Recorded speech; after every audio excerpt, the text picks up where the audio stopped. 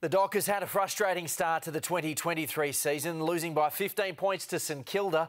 Justin Longmuir joins me now. Justin, welcome. Where did it go wrong on Sunday? G'day, Ryan. Yeah, it went wrong in a few spots, but I think most of all, and the biggest one to come out of the review, was our mid-forward connection and making the most of our entries. I think after half-time we had 40 entries for 2 goals, and that's not going to get it done. So, yeah, we need to tidy that up. What did you make of your forward line mix, and do you think you'll make changes for that this week? Oh, we'll have to have a look at it.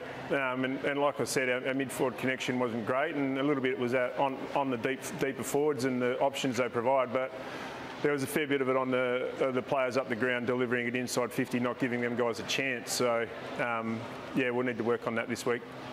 Your thoughts on Nat Fyfe's performance up forward? Oh, there's definitely room for improvement, and I don't think he reached the heights he did over the pre-season. So there's a bit of work to do, but I mean we can make life a little bit easier for him as well with some of the delivery. So put him in the same boat as some of our other key forwards, and we need to try and help him out as much as we can. Peter Sumich did his player ratings in the West. He gave both Fifey and Luke Jackson a 2 out of 10. Do you think that was fair? I don't take too much notice of that, but we had some of our players that were down on their performances, and like I've already said, the deeper forwards probably didn't have the output they would have liked or we would have liked, and there's plenty of things we can do to help them get into the game and impact the scoreboard a bit more. What about Michael Walters? Is he ready to return? We'll have to have a discussion tomorrow about Sonny. Obviously made a good return in the waffle, but played limited minutes. So, yeah, we'll discuss tomorrow about his build, whether that's AFL this week or he needs more minutes.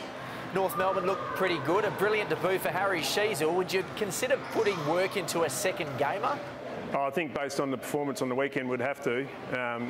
We don't really look at the age, we look at performance, and I think it was 34 possessions and provided a lot of run-off halfback and elite delivery. So, yeah, we'll have to put some work into him.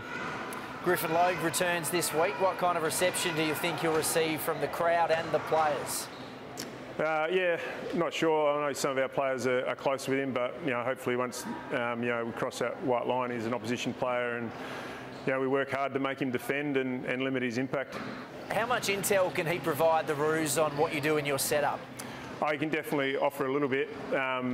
He's obviously at the club for my first 3 years of me being coach, so he knows the way we play and can give him a little bit of intel. But yeah, how much that helps is to be decided, I suppose, Saturday night. The Kangaroos Saturday night at Optus Stadium. Justin, best of luck. Thanks, Ryan.